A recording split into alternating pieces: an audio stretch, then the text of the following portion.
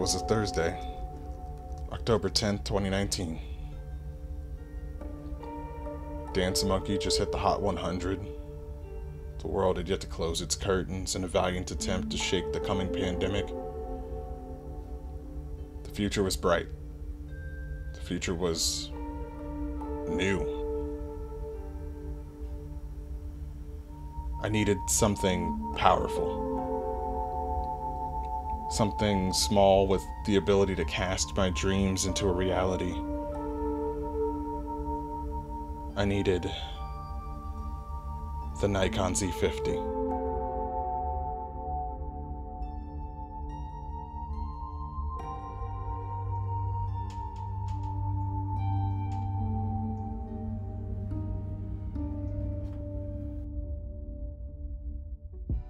What's up, guys? Today we're talking about the Nikon Z50 and how it is my favorite camera on the market, hands down right now. It might be small and it might not do everything, but it does anything just well enough. We're going to start off with the design and then work our way into performance and so on. And I know you're probably wondering, what I used to record that little opening sequence. That was all done on the Nikon Z50, and it was all done with the kit lens, 16 to 50, f3.5 to 6.3.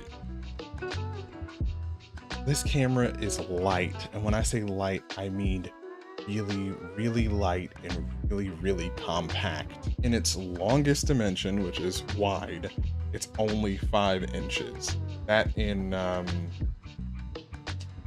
non-freedom units is something around 120 something millimeters, but that's small, very, very small. For comparison, the D800, which is another great Nikon camera, is about almost 7 inches, 6.5-ish inches across in this direction. It's huge.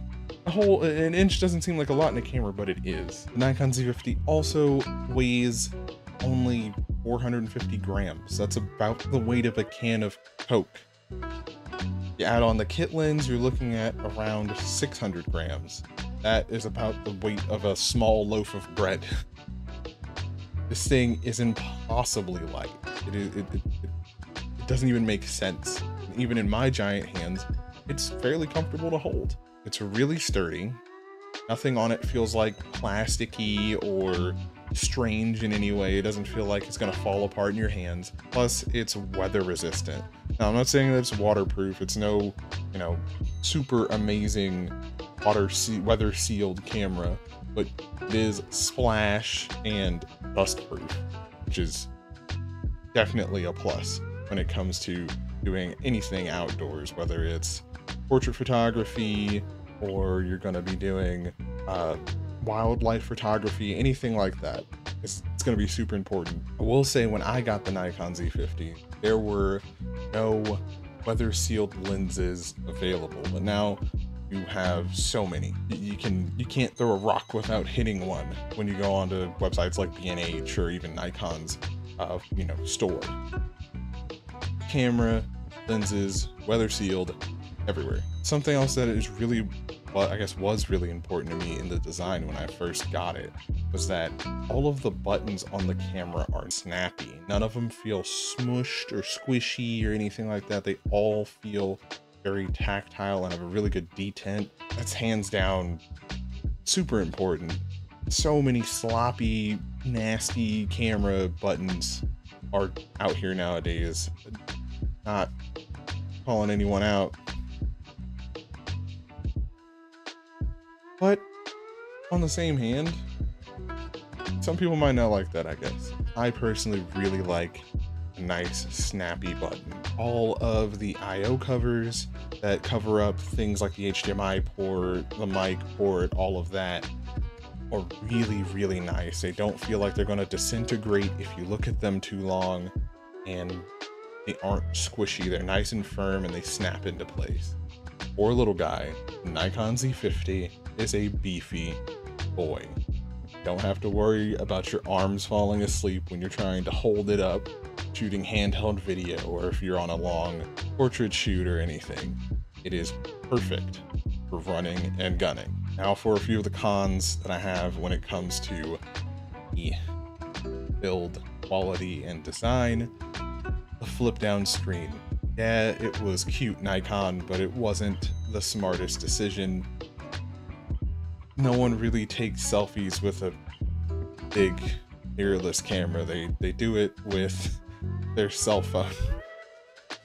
And I guess what it was kind of helpful for was vlogging, if you just want to hold your camera in one hand and vlog.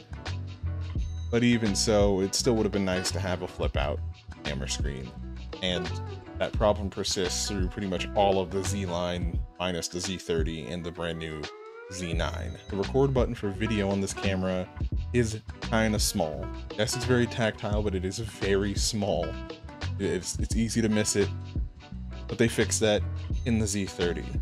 What I would love to see is an FX3 competitor come out of Nikon here shortly, a full frame cinema type camera, or at least vlogging style camera, where you have your XLR inputs and a top handle that comes with it. We don't need an EVF or anything like that, just something bigger and badder than the Z30. My wife has a Z30 and I love the little thing.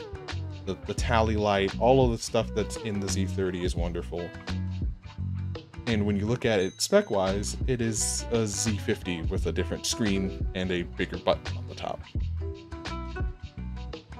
Moving on to performance. The Z50 is pretty impressive for its size, or at least in my opinion anyway. It has a 20.9 megapixel APS-C sensor, which for all intents and purposes is a 21 megapixel sensor. As per usual, the Nikon autofocus is super snappy. This thing might as well have aimbot as long as you aren't in pitch black conditions. I will say on the performance note, it only shooting 11 frames per second in raw, high plus or high extended shooting is kind of meh when you have some cameras in just a little bit more high of a price range that are doing 20, 30, 40, 60 dang near. They're shooting video with stills.